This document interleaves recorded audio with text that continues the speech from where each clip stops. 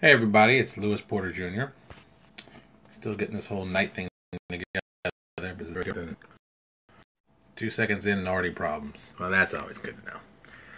Well, whatever. These things happen. I'm not going to worry about that right now. I'm just going to get this thing together. Gonna be shooting this live. And just going from there. Let me actually close this stuff down because I'm sitting here working on about 3 or 4 different projects at the same time. Since this is very different from the traditional way we normally would do this, walking outside and everything. And, we've got this back in my office. I'm using my phone again, but I'm trying to set it up where I can use my webcam on my computer. And that looks like I'll be doing that this week, getting that set up to do this as like a regular nightly show, as I'm going to keep calling it. But it's a nightly show. I feel it's at night. It's a nightly show. So, if this is your first time ever seeing it, this is Transparency Agenda Daily. It's a little daily show I do. We talk about the industry from all different angles, all different stuff. Jeff Lee just joined. Jeff Lee, one of the main writers on Neo Exodus and for LPJ Design. What's going on? Funny enough, since Jeff popped in, I was looking actually at his... he submitted a project to us, I think 2 weeks ago, on dragons. And we're doing psionic... right next to my router. So I don't know why this is so bad. This does not make me happy. See, once again, very different from outside. So, Jeff, like I said, Jeff turned in the project on the dragons. It is very awesome. I'm still waiting on the art to come back on some of the heads of the dragon. I think I've put some of the stuff online, so you've seen that. Got a good rough estimate of what it looks like and what's going to happen. I think it's going to be an awesome product. I think, once again, Jeff has done a great job on it, so... another solid product from Jeff. Not a surprise. Not a big surprise at all. Does awesome work. It's awesome. There you go. So, that's what's going on with that. I'm also still getting back some edits from the Neo Exodus book. That's going to be, they're just moving along. If you want to see, this is how many pages I have. Let me actually put this. This is going to be fun. Since the thing is... Alright, let me try this. This is what's hard to do when you don't have a camera like you normally would. So if you're wondering, here's the book so far. And this is only chapters 1 through 5. 1 through 5. I still have chapters 6, 7, 8, and 9 to print out. Look how much... Dude, look at this. Look at this. This thing is thick. It's thick. Hell, you want to make a comparison? This is just single 5 pages. God, I can barely reach it from over here. Ugh. Boom. Look at this. Look at this. Look how thick this book is. Look. And I'm only not even halfway through. Look at this. I started to go through all these pages. Oh my God. How did I get all this work to do? I wasn't really planning on this. And of course, I don't know if you all saw this. I think I did. Show this. I got this on Free RPG Day.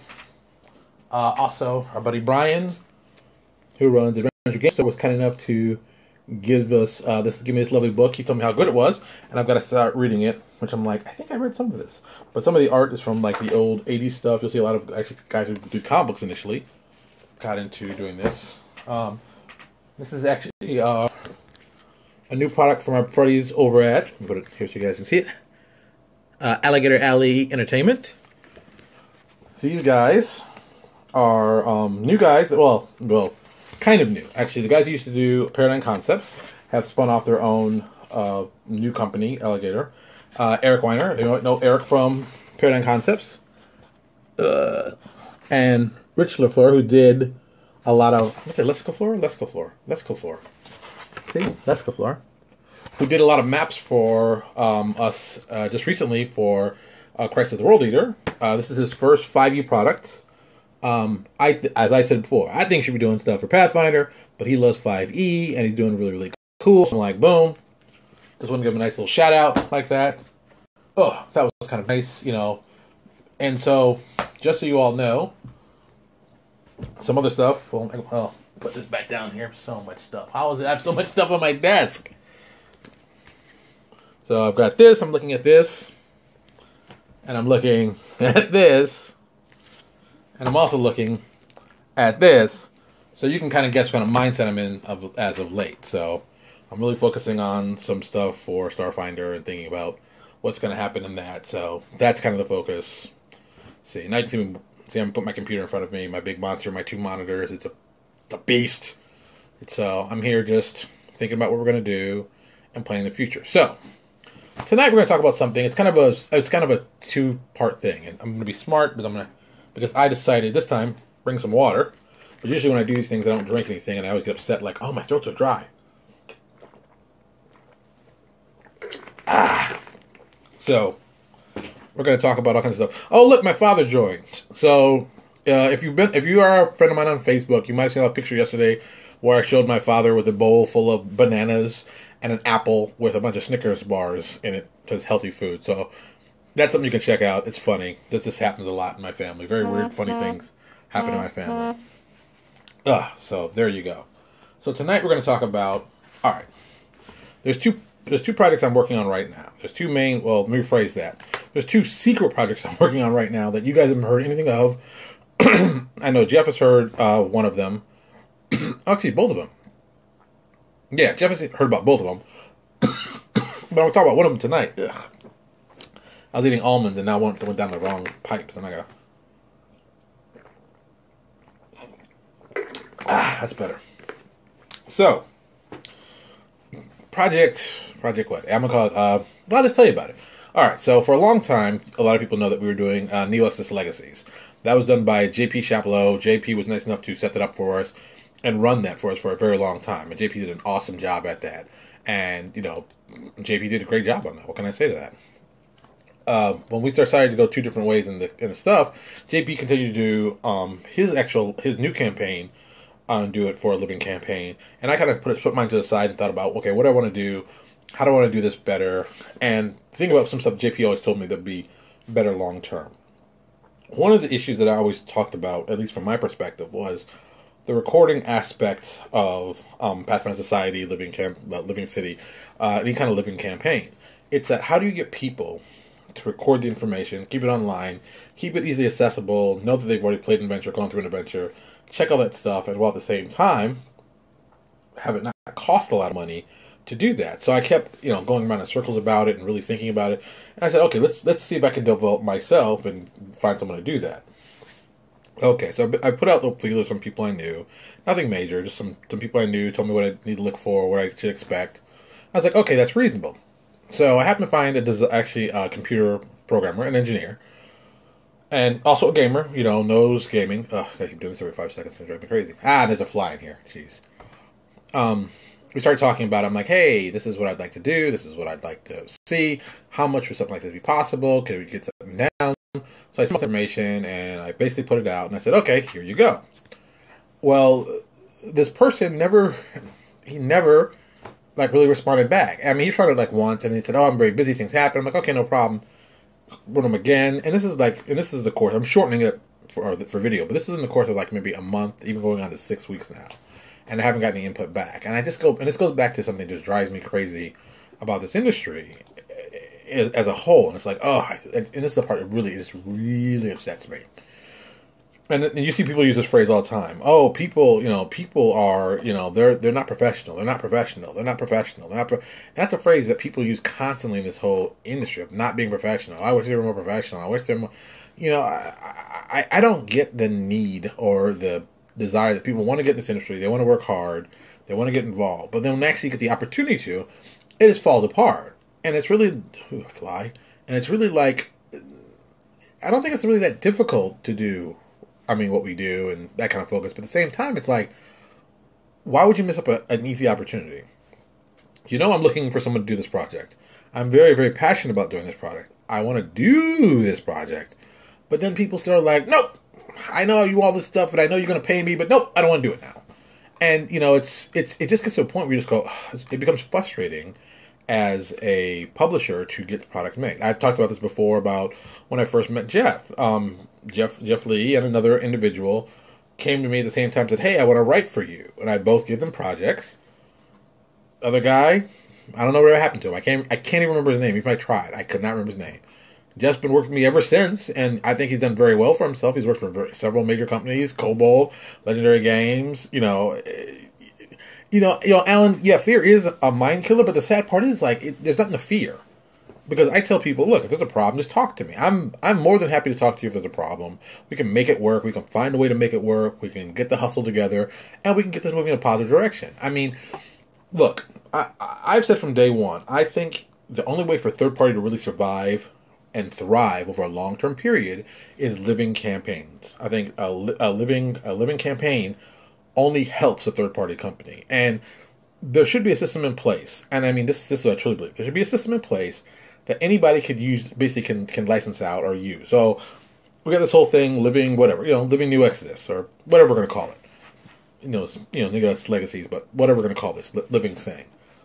We build it, we make it. Hey, you as a third-party guy, you want to use it? Okay, it's going to cost you X amount of dollars per month, or even better, which I think would be a smarter way, is it's going to cost you a percentage of your sales of your PDF that you sell from us. Now, you could sell somewhere else, and then we'll just charge you a fee for it. But it'd be smart to say, hey, if you put all your ventures here, and this is going to be the source for it, whatever we sell, you get a percentage, it gets to you, that kind of thing. I want to make it very, very easy. So people want to come in, and they want to, I want to put my character online. You put your character online, you register your name. All that stuff's done online. So it's all there. Oh, you played a game. Okay, judge has to go and just check. Okay, this is stuff you said you got. Check. Done. All digital, add an app to it. Very easy. Move on. That's how good I want it to be. I think it's reasonable to do that. I think it's just smart to do it. It's that's how the future is going to be. It should be a very easy digital process to put together. I don't understand why it becomes such a hassle. And I don't use the word hassle, but hassle that people are upset by it. I'm like, come on, dude. This is not difficult. This is not a tough thing. This is something that we can do very easy and very quickly and get it going. But once again, it's always a problem. It's always tough putting together. And it kind of hurts me that this is the same thing. And it's like, look, this is 2016. We're still doing the same thing the same way we did for the last 20 years. How about we move into the 21st century? And let's really move into the 21st century. Why is there no app like this available? Why has no one covered this base? All you need is a software engineer. And if I can find a software engineer out there, I'll tell you right now, anybody's a software engineer, someone's a software engineer who wants to work on something like this and something like this beside them, please send them my way. So you can send them my way. John, it's kind of the management of the structure to work out disagreements between, it's like, I think John just put this on the post. He goes, it's kind of also the management and structure and how the work will be work out disagreements between participating publishers. Of course, these are issues. These things will always happen. They will always be there. But I think at its core, you can fix these things. I mean, let's just call it like it is. You can figure out a way to figure out disagreements, because there's always going to be disagreements. If you're married, you understand there's going to be disagreements. And you know what? You figure out a way to make those work, so it's not that difficult. So I think that's part of it. I think the other part being definitely the tech side. And I think everybody knows I'm a front-end designer. I make graphic design. I do websites. I'm very good at the front end. I make it look beautiful. You'll be like, oh, this is stunning. That's what I'm good at. The back end, I don't know. If I could find somebody who's really committed to really do it and sit down and say, look, this is how we're going to do it. This is how we're going to generate our funds. This is how we're going to pay ourselves, including you. And this is how it's going to be good for everybody. I think those little factors, bam, bam, bam, bam, can easily be done and easily pitched to people and easily put together. Oh, fly. Ooh. Yes, if you did not know, I cannot stand flies. Flies are my most disgusting insect ever. Disgusting. So, I just think people, I agree it's a matter of someone doing it, yes. I've offered technical support if needed. If anyone wants to set up the structure, it's already like this. Yeah, I think, once again, I think it can easily be done if someone will just sit down and do it.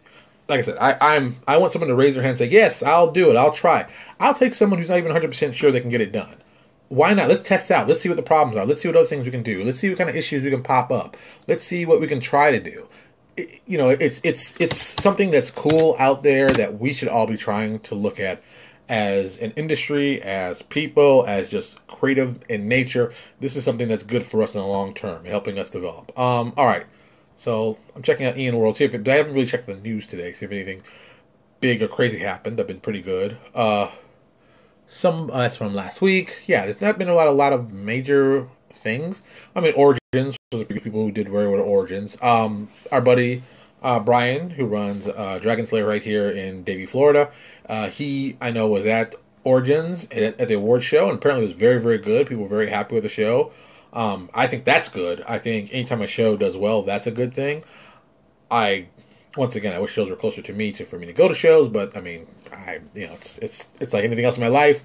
Got to work around my family, so that is what it is. So I'm glad people are going to more shows. I'm glad they're doing more family fun things at shows too. So I think it's just just do more good shows. I mean, it's always freaked me out a little bit that for comics there are always like tons of shows for comic books. There's show week, show week, show week, show week, and I gotta check. Let's see what this link is. But for I guess for RPGs is not the same. I get it, it's not the same, but it just seems that there's so many comic book shows. There's a comic book show this weekend down here that I'm probably going to be going to at least Friday, maybe Saturday, but probably just Friday. I'm just go see what's going on, see who's there, but at the same time, it's like going to these shows takes time and money. I know who else? Who went to SoonerCon that I'm thinking of? I can't think of the person. Joshua Blackman? I think there's Joshua Blackman. Was it Joshua Blackman? Was it SoonerCon? I believe it was. I'll have to check this out. It's so weird. I'm looking at myself, talking to myself in a little delay. It's very weird. Is it Josh? Who went to SoonerCon? I cannot remember. Someone was talking about SoonerCon, how good it was. Jacob Blackman. Thank you. Jacob Blackman went. It said he didn't break even on his tables, but he had a good time meeting with people. I think those are important factors. I mean, you may not win every time. God knows you may not win every time you go to these shows. Thank you, Jacob Blackman. See, I knew it was Jacob Blackman. It's just, it's just part of the business. It's part of the development and getting ideas together, and so it's. I just want us as a group to advance even further. Anybody who knows me.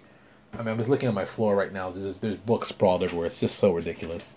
I mean, I've got,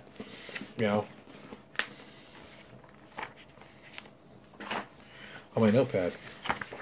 Oh, this has got the secret stuff on here. I can't show you this stuff yet. That's really secret stuff. And, Ink Magazine, Fortune. I'm always reading business stuff because I think it's important to really get the business part of this stuff talked about. And I don't think we do enough of that. I think some people are doing it. I think some people are doing it as well as they can. I think certain companies are out there, pushing it in the right direction. But still, we still need to really advance this. It's just, I always go back to the same thing.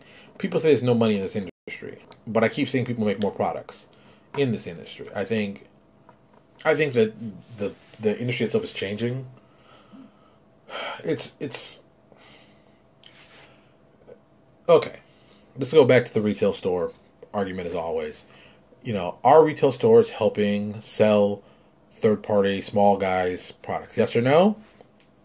At this point, I don't know. I think some are. I think there's some independent stores that do very well, that specialize in doing independent stuff and want to do that. There's some stores that will never ever look at a third-party thing for anything until it becomes popular, and then when it becomes popular, they'll complain they can't get enough of it in there. It's the ultimate catch-22. You add that on top of that. If you do a Kickstarter, stores that want to support you, it's like, I gotta wait a year till the product comes in, and there's all these kinds of issues. Jeez, I could do this every 5 seconds. And there's all these kind of issues that go on top of that. It's just like, it becomes a big mess of how can we make this all work together, that we all can do better, team up for stuff, and do more stuff. I remember back when 3.0 and 3.5 were going on. I remember when Green Ronin and Paradigm Concepts teamed up to do their Interlock series. And I would say that was a smart idea. There's two companies. I mean, yeah, Green Ronin was probably the bigger of the two, of course.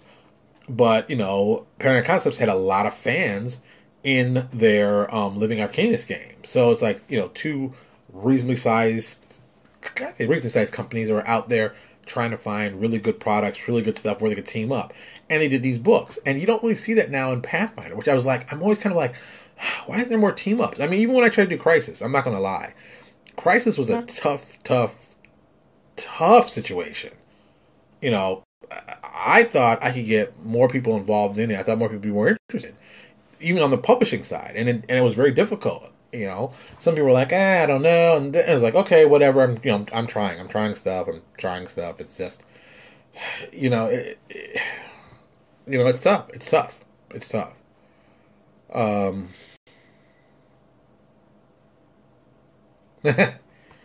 See, it's funny when you have conversations coming in while you're doing these videos and you're trying to watch all this stuff at the same time. It's very complex, but it's very cool. So, okay, well, that's interesting. I think you have a great idea about getting kids involved. Yeah, I think kids definitely need to get involved. That suffers the same problem comic books do. If you don't get children reading the books now, you're never going to have them later. So, this is real simple math. I think you got to find a way to do a box set or some kind of box set-ish thing in a digital format that costs, dirt cheap, that people can pick up and start playing. I always wish that Pathfinder had done the basic level book or box set as a thing even cheaper and opened it for third party, because I think we could have supported it in a lot of different ways and helped them. We need a coalition, just some example. Yeah, I don't think you need even a coalition. I think you just need people to say, you know what, I'm gonna do some cool stuff. Okay. All right. The media groups that exist, let's just call it like it is. Those guys are only interested in big number sales, and we're not that. We're small guys. We're small numbers. Let's be honest, if we sell 5,000 copies, that's huge. If we sell 1,000, that's probably more in line to what you expect we're going to sell. 1,000 is not an unrealistic number to sell in the retail stores. And if you think about it, you got a book. Who has a book out there I know? All right, Deep Magic. Deep Magic, I believe, was $75. Actually, I could look that up. Deep Magic from Cobalt Press, I believe, was Kickstarter. I believe it was $75. I'm just gonna check right here the Kickstarter. Let's see how much they raised, and let's talk about some fun stuff here. Okay, they raised $126,000, and roughly about 2,000 backers. So that's $60. About $60 per if you want to do the average, just in your head. So I'm going real quick. That book is a thick book, and that book actually cost a fair amount. I bought it at the PDF level, of course. I've got to support a friend. Plus, it's $20. It wasn't a big deal. It was a PDF, exactly what I wanted. I'm very happy. So it was a good investment for me. Since the print one says $35, but I believe that might have been an old one. But it was what the cost was. So that book is a big book. You sell 1,000 copies of that. At $50, you cut it half for them, so you make $25,000. To print that book, maybe was I don't know. I don't know how many they made, but okay, they probably made. Let's look at the print side. Print. So let's figure a few 65, 12, 60. So let's say the print. Okay, $80.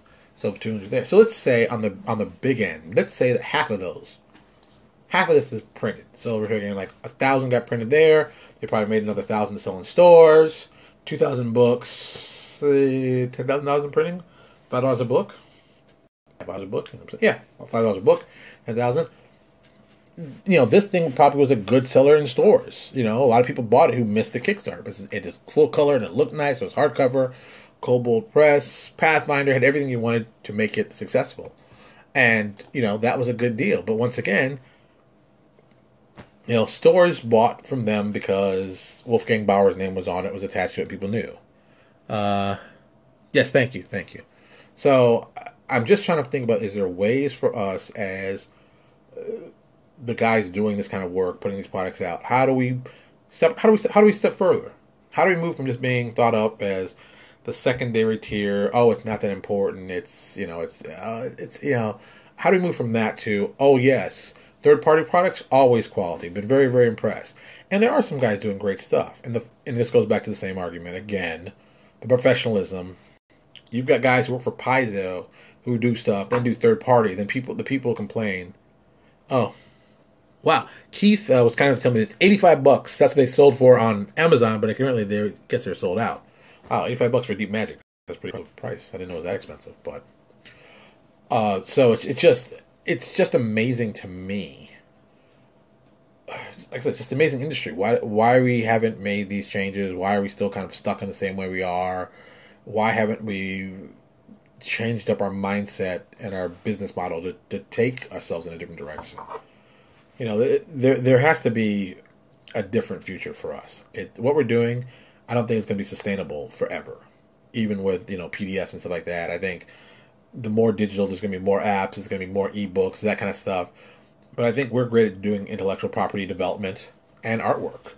And I think we should be able to go to, you know, especially in this day and age, go to a small production company. I mean, even, you know, there's tons of guys doing YouTube shows.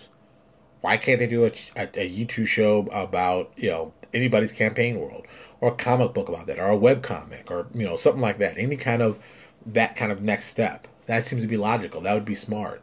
You know, we have fans. If you have fans and you have people watching it, there might be more fans if you move to another level. But like I said, these are the same things I've griped about before. This goes back to the same old thing with me doing the whole, you know, how are we going to get people playing a living campaign when we can't even get engineers that call us back to do this kind of stuff? So I wouldn't call this a rant video, but it's definitely, you know, thinking outside the box, thinking long term, thinking about how we can change the future in a good way. Jeez. Yeah. Yeah. Here's a little piece of information I just found out that's kind of interesting. John was nice enough to put on. They're doing a which I think was a great idea, a galactic map with 3-party realms on it, which I think is a good idea. I've said that even when we did Crisis, I wanted to do something like that. And you know, it's like, yep, I agreed to this. Basically, it's the exact same thing I want to do. We should have an atlas where it's a big star map, and say, well, this is where New Exodus is, and this is where this world is, and this is where this world is, and this is where this world is. And you basically set it up like that, and you point out the worlds, and you make it, and there's that connection. So people can say, oh, this world's here, and this world's here. It's all, you know, so that solidifies us as third-party guys playing in the same universe. I mean, you know, it's like, I thought this was a good idea. It was like just rounding everybody together. It's kind of like rounding cats. It's a very difficult thing to do, but you know. Okay, I guess that's enough. It's been 30 minutes. We've talked about this. It's just, you know, getting this idea out there and getting people involved. That's a tough part. Yeah, Alan, thank you for liking the idea. So this is the first night show. This is a little longer than I planned to be. You know, it's a lot longer by yourself and you're not walking around. What I'd like to do is find a way to, you know, as even though I use Facebook Live for this, I would like to find a way to do this maybe through YouTube or something. I'm still not sure exactly what I want to use, but we can definitely do interviews. I mean, a lot of people really liked the thing we did with Sean K. Reynolds. Sean's a good guy. I think he's a good interviewer. I think, you know, getting more people to do that kind of stuff is good long term. So maybe we can start doing that. Maybe some suggestions, some people you want to see me talk to. You know, there are people I think would be just good to interview and just cool stuff to, you know, talk about. So if you like that, do me a favor, since this is also going to be on YouTube. You can go below the video on our YouTube. It lists all of our links, anything we might talked about. We can link back to that so you can get this information. And that if you're here on Facebook, check out our YouTube page. Oh, yes, if you're watching here, subscribe to on our YouTube. Because basically, we're trying to get the numbers as high as we can so we can actually get to that point where we can start doing much bigger things and getting more people involved. You know, I thank everybody for coming by and looking. Just take a second, push subscribe on our YouTube. Doesn't cost you anything. It's free. I mean, you're going to watch it live or you can watch it there. It's just readily available for you either way. All right, I got to finish up some more stuff and then probably talk to some people and then go to bed because I'm tired already. But I'm hoping to have a lovely 5-day weekend, so it's going to be a good weekend for me and I'll be enjoying myself. All right, as always, thank you so much for watching. Come back tomorrow. Who knows what we'll be talking about? Something crazy might happen over the night. We might have some cool stuff to talk about. As always, thanks for your support and I'll talk to you all later.